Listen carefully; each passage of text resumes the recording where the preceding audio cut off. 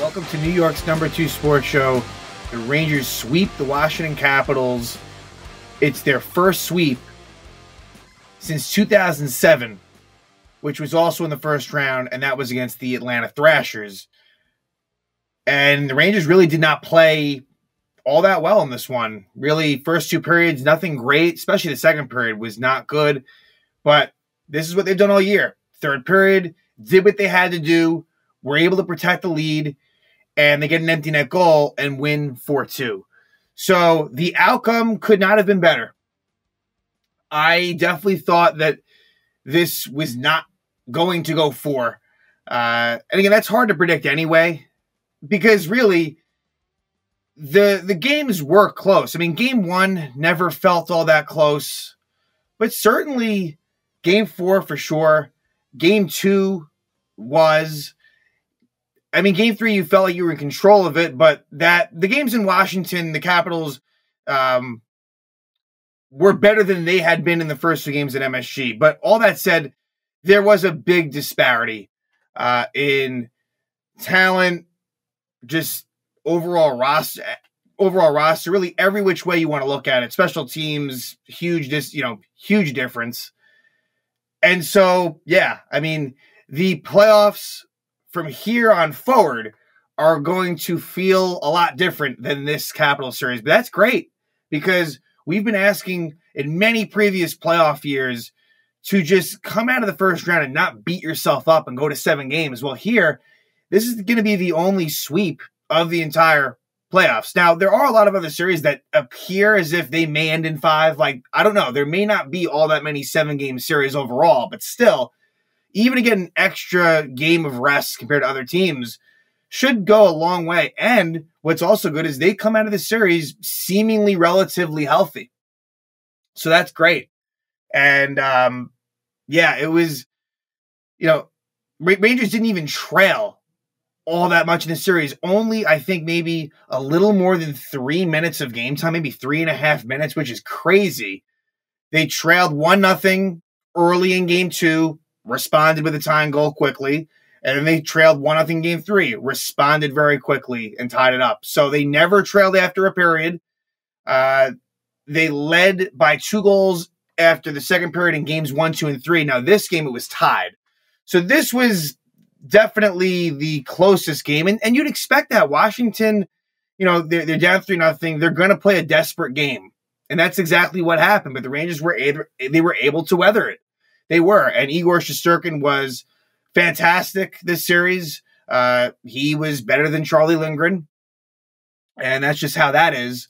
But Artemi Panarin, who I didn't think had a great series, he wasn't bad, but it wasn't amazing, does deliver a really big game-winning power play goal early in the third period, and then draws a really key penalty late in the third, which would eventually set up the empty net goal. So, look, that's the thing. I am skeptical about what Panarin will provide even strength as compared to what we saw in the regular season, and that's why he's really going to have to come through on the power play. But hey, he got it done.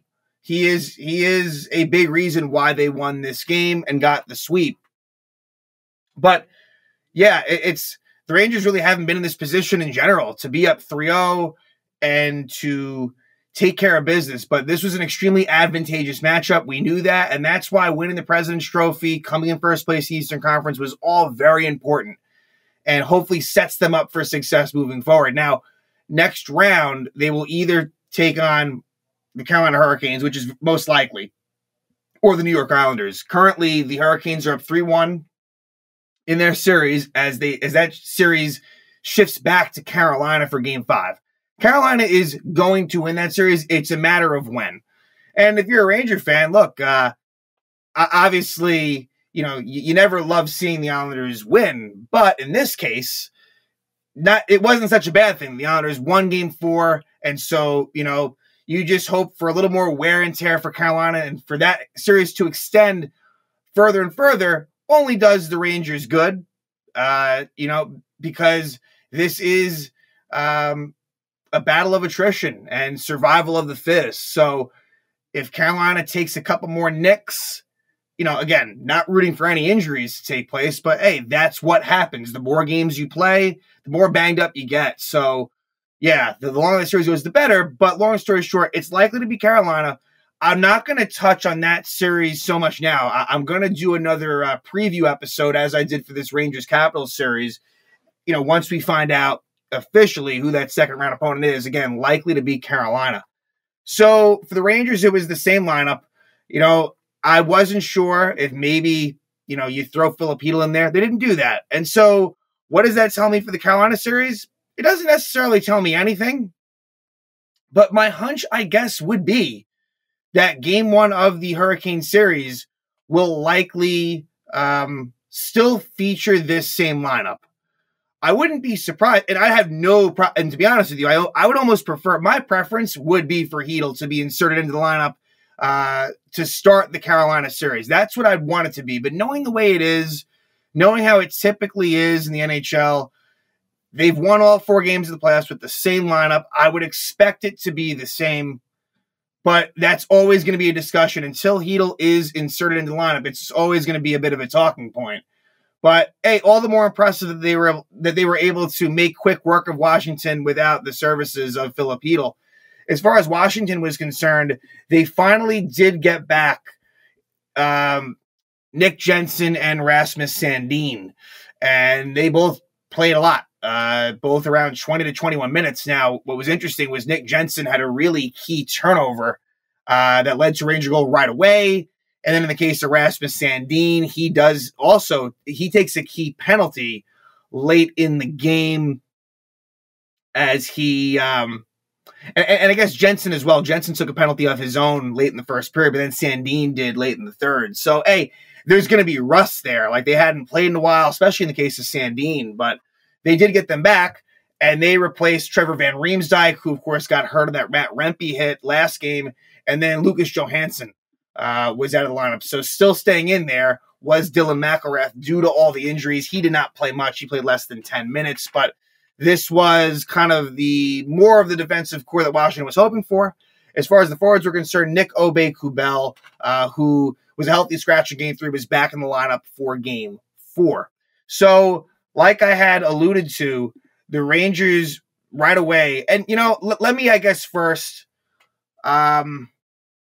No, we'll go through the game, and then I'll make some remarks on certain players. But right away, 57 seconds in, pressure by Will Cooley led to this. He doesn't get an assist, but Cooley pressures Nick Jensen. He loses the puck, and Kakko right away shoots and scores. So it's his first goal of the series, and it's unassisted. So for Kakko, he's someone that I wish would get a little bit more ice time. I think that's and sometimes that's the way it goes, but I think that he's deserving of it. He's a very sound player. It's one of those things. Is he a stud? He's not. He really isn't. But, he helps you win. That's what I'll say about Kaapo Kakko. I think he is someone that when he is in the lineup, your team is going to be better. And so I wish that his minutes were more looking, more 13 minutes. Or something of that sort, but it seems to fall more like 11 minutes or so. But anyway, Kakko scores that goal, makes it 1-0. But Washington had a lot of jump in this game. They really, really did. And you'd expect that to be the case. And I thought the Capitals were definitely the better team in the second period, and even in the first period as well. And Igor Shesterkin, again, just a really, really solid effort. He... wasn't as much of a star as maybe he was in Game 3, but also in this one with a lot of key saves. But Washington does tie it up. At 14:54, Feravari scores his second goal of the series from Protas and Strome, and this was a turnover along the boards by Jimmy Vesey in the defensive zone that leads to this. And for Vesey, didn't think it was a good game for him. He had a lot, and that's been a thing for him. Even though Vesey at this point in his career is someone who's, a top penalty kill guy, seen as a responsible two-way player, there's a lot of turnovers in his game, and they seem to backfire a lot when they happen. And in this case, it ends up in the back of the Rangers' net. Igor kind of had to go side to side, was a little out of position, and so it leads to kind of an odd man situation, and Feravari buries it to tie it at 1. Then, things get interesting towards the end of the first period.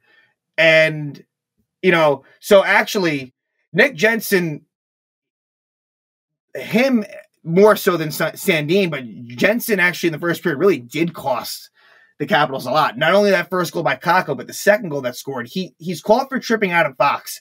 And I was a little bit worried. Fox was down, seemed like he was a little bit of pain. He ended up being okay. But it was kind of like somewhat of a knee-on-knee situation. Didn't look all that clean. It didn't like it was in between dirty and clean, somewhere in the middle there. Like I don't think Jensen's completely innocent, but at the same time, like it was somewhat the contact was somewhat brief. Luckily, Fox was okay, and the Rangers take advantage and they score on the power play. The Rangers' special teams were tremendous this series, and the power play has been good. And it's Vincent Trocheck who scores again. His third goal of the series from Zibanejad and Panarin.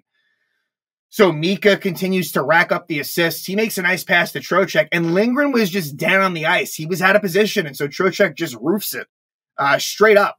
Like kind of a weird situation where if Lindgren's, you know, playing it normally, it wouldn't have been that easy, but yet Trocheck kind of was calm, had the wherewithal, and scores. And so that combination again, Zibanejad to Trocheck, and it's also gone the other way too. The one goal that Zibanejad came from Trocheck. So those two centers have been excellent. I mean, really, and I want to include Barclay Goodrow as well. And not take anything away from Alex Wenberg, who really does get important ice time.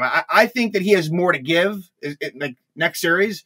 But yeah, for me, taking Igor out of the equation, I really think that your three, and maybe we'll just keep it to forwards, like Zibanejad and Trocheck were great. Really, really great in this series. So Trocheck makes it 2-1, but after they score the goal, good old Tom Wilson is called for roughing Adam Fox. So at 1944, you get the Ranger goal and a penalty on Wilson where I guess he was upset with Fox. I guess maybe he was upset that maybe he thought Fox embellished. It was definitely somewhat in relation to the Nick Jensen penalty. And Tom Wilson lost his cool. And we've seen that before. So the Rangers get a power play that is mostly in the second period, but the Caps do kill it off. So that could have been a big situation to take a 2-goal lead. It doesn't happen. So it stays 2-1. And then the Caps tie it. Oh, no, I'm jumping ahead. At 3:15, Braden Schneider's called for hooking TJ Oshie, but the Rangers penalty kill as it's done lately gets the job done. And so it remains 2-1, but not for too much longer. Hendrix Lapierre ties it up at 7:48, assisted by Alexiev. So the Rangers were able to get it out of the zone after a tough shift. It was the Zibanejad line. And Lindgren, I think Lindgren and Fox had been on. And so they get the puck out of the zone. Zibanejad gets off. He probably should have still tried to stay on, but also a really bad job of the Rangers that were on the ice. They let Lapierre go into the zone easily. And that included Jack Roslovic, Chris Kreider, and Ryan Lindgren as well. Somewhat Gustafsson. He was kind of a little more off to the side, but, Lindgren Lapierre goes past Lindgren, shot saves Shesterkin, and then he gets the rebound. So just not good there. And that ties it up at 2. And the Caps were the better team in the second, for sure. Not a good period by the Rangers, but hey, they go to the third tied. And that's been a recipe for success all season long for the Rangers. When it's tie going to the third, they win almost all the time. And that does happen again here. And the Rangers' third period was their best. And what was key was that at 3:10, TJ Oshie is called for high-sticking Vincent Trocheck. And so Trocheck draws the penalty. He does that a lot. And the Rangers, 11 seconds into the power play, take the lead. And it's Panarin scoring the goal, his second goal of the series from Zibanejad and Fox. So Mika Zibanejad ends up leading the Rangers in points for the series. He gets a goal and 6 assists. But for Panarin, he really hadn't done a whole lot the first couple periods. He really didn't. And, some turnovers and things like that. But hey, for him to score that goal is big. And, it makes it 3-2. It's the game-winning goal. And then from there, the Rangers go into a little bit of a shell, a little bit conservative, and it gets a little bit too conservative for my liking, but yet it does work. I do wish the Rangers were a little more aggressive, but that said, at 5:01, Barclay Goodrow is called for hooking Connor McMichael, and what really happened here was Jacob Trouba turns the puck over. It was for sure a rough first 5 minutes of that third period for Trouba. He had a tough shift early in the third, and then there, Trouba kind of puts Goodrow out to dry, and he kind of had to take the penalty. But you're confident with that penalty kill. They get it done. And it brings up Alex Ovechkin for me. He ends up with 5 shots on goal the whole series, no points. His time on ice wasn't even much in this game, maybe around 15 minutes. Like it wasn't, he's usually got a lot more than that. And a couple things that come to mind. It's interesting. It may end up working out where Sidney Crosby and Alex Ovechkin's last playoff series come against the New York Rangers, where obviously that 7-game series from 2022 in the case of Crosby, and then here in the sweep of Ovechkin. That would be kind of cool, but, that's more of a small thing. But Ovechkin, it was a tough first half for him, and he really kind of dragged the Capitals to the playoffs where, he came alive in the second half of the season for Washington, but he was nowhere to be found. Look, I mean, that age, age is a real thing, and Ovechkin is not nearly the player he used to be. It was a lot different, and who knows? This could be Alex Ovechkin's last appearance in the playoffs, but we'll see. But the Rangers, the Caps had chances, and Igor made a lot of key saves, but, Rangers were able to do what they needed to do, and what was really important was at 17-18, Rasmus Sandin trips Artemi Panarin. So a lot of credit to Panarin there. He makes a move, and it forces Sandin to trip him. The beginning of this power play, not a whole lot going on at all. And eventually the second unit goes out there. So it was interesting. They were kind of personnel-wise playing it somewhat straight, but they weren't playing as if it was a normal power play. Anyway, Spencer Carberry maybe pulls the goalie just a little bit too soon, which is kind of ironic because that's what kind of got them into the playoffs, where John Tortorella might have just pulled the trigger a little bit too quickly. And Carberry, there wasn't much time left, to be fair, but the power play for the Rangers was about to expire. And so, maybe you wait just a little bit to get that 6-on-5 opportunity instead of 5-on-5. But hey, there's sense to it as well. But ultimately, Jack Roslovic is the one who gets the empty net goal, his second goal of the series, assisted by Lafreniere and Trouba. So Roslovic had some pretty good moments. Look, I don't trust him at all defensively. That's not his game, but he had a pretty nice he was creative in the offensive zone, got it in the forecheck a little bit. And so for someone who kind of was going into the playoffs and you weren't really sure what was going on, he gets that goal in that last game against the Ottawa Senators, and maybe that brought him a bit of confidence. So, hey, he seals it. And then it's interesting, Lafreniere gets the assist. Alexis Lafreniere really, and this isn't like a fault to him, he didn't do too much this series.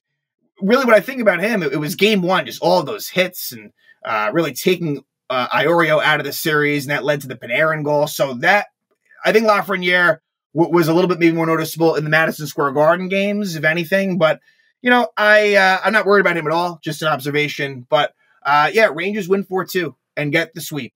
So, again, it couldn't have turned out really any better results-wise. And look, I didn't think the Rangers really played all that well, but they didn't have to. Against Washington, you don't really have to play at your 100% best, and you can still get the wins, but that won't continue because it's going to be a major step up in competition in the Carolina series. And I want to save my thoughts for that in the preview episode. But, definitely looking forward to that one. It probably won't start that series probably won't start for about a week or so from now, give or take. At the earliest, it would start this coming weekend, but I don't know if that'll be the case. And then, maybe more likely early next week. So it's good for the Rangers. They are going to be rested up. Hopefully Carolina and the Islanders can extend a little bit more. We'll see. Their game 5 is on Tuesday. And kudos to the Rangers. It's not easy to get a sweep. It is not.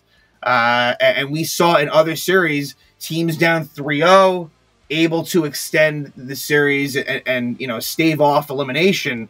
Washington was unable to do so. It was a favorable matchup to the Rangers, and they take advantage of it. So, round 1 is complete. It's a Rangers sweep, and they will wait to see what happens in the series between the Islanders and the Hurricanes. But the Rangers, for now, will enjoy this one. And then really, no disrespect to the Capitals, but the real playoffs begin starting in the second round.